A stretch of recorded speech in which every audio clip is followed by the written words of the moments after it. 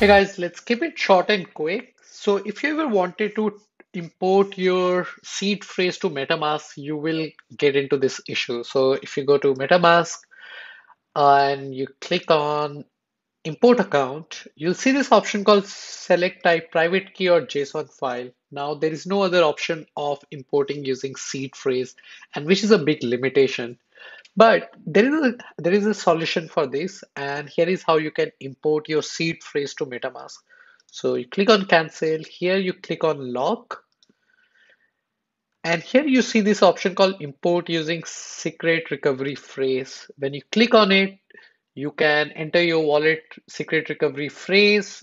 You can then create a new password and then you can import it. But if you do that, you need to remember that your old account will be wiped off and you can restore that using your seed phrase again. So make sure that you create a backup of your old account before you use this feature. Otherwise, you might lose your old account. So this is a quick hack by which you can restore your account with secret recovery phrase. So give a thumbs up for this quick video if you like it, and do check out our other videos about MetaMask and hardware wallet. See you later. Bye bye. This is Harsh.